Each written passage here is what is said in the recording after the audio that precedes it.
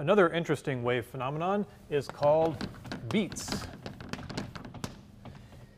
We've talked about superposition a few times. We thought about constructive and destructive interference. We had to superpose some waves for that. And in that case, the waves had the same frequency. We thought about standing waves. That was superposition of a wave going this way and a wave reflecting back this way. And there they had the same frequency. So beats are different because it's superposition of waves with different frequency. And this makes something special happen. So first we'll look at it. So I'm going to plot some waves for you here. And here are two waves that have what looks like the same frequency, but they're actually slightly different. So we're doing two waves with a fast frequency but a small difference. And you can actually tell that here they're in phase, because here is the peak is well aligned with that peak. The top and the bottom have their peaks well aligned. But then if we go down the wave, you get to a point where the peak is well aligned, of the bottom one is well aligned with the trough of that one. So here they're out of phase. But then if you move along here, they're well aligned again, right? This peak is aligned with that peak. And the reason they're going in and out of phase is because they have different frequency. Right? We're plotting them along, and one is going a little faster than the other. So they go in and out of phase as you go along. So now let's put them on top of each other. And you can see that, as I just said, these two add in phase. They're right on top of each other. And if you go a little further down, now they're out of phase. And then they're in phase and out of phase, and in phase and out of phase. Well, you know what's going to happen when we superpose things that are in and out of phase. In phase, they're going to add. Out of phase, they're going to cancel. So let's plot that. And like we just said, in phase, they add. In this little region out of phase, they cancel. Right? And this is what makes the beat. The results of adding them makes a fast frequency that's about the same. It's really the average of the two original frequencies.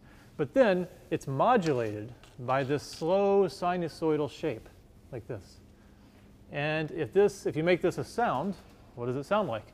It goes wah, wah, wah, wah, wah, right? So beats say wah, wah, wah, apparently. So now I'm going to let you listen to some beats. So two speakers. This one's at 200 hertz, and this one's at 200 hertz. So let's turn them up, right? There we go. Now I'm going to increase this one to 202 hertz. And there you hear the beat frequency. It sounds like it's at about 2 hertz. It sounds like it's at the difference of the two sinusoids. Let me increase this one to 204 hertz. Whoop. So there you can see the beat is faster. Again, it seems to be the difference. Now let me decrease this to 198. Right? This is 204. Turn this down to 198. That speeds it up even more. It's really the difference between the two frequencies that matters. So now we're up to about a 6 hertz difference, and it sounds like about a 6 hertz beat.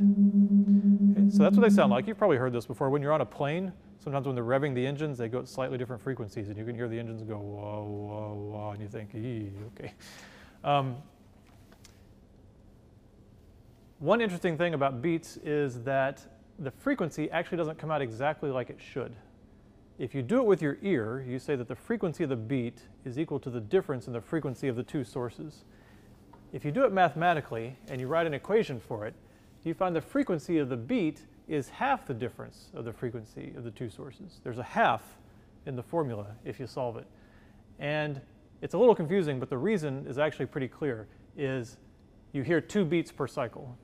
So mathematically, the beat wavelength looks like this. It goes up, and it goes down, and it goes back to 0. So that's an entire cycle of the beat sinusoid right there. But how many beats do you hear in that time period?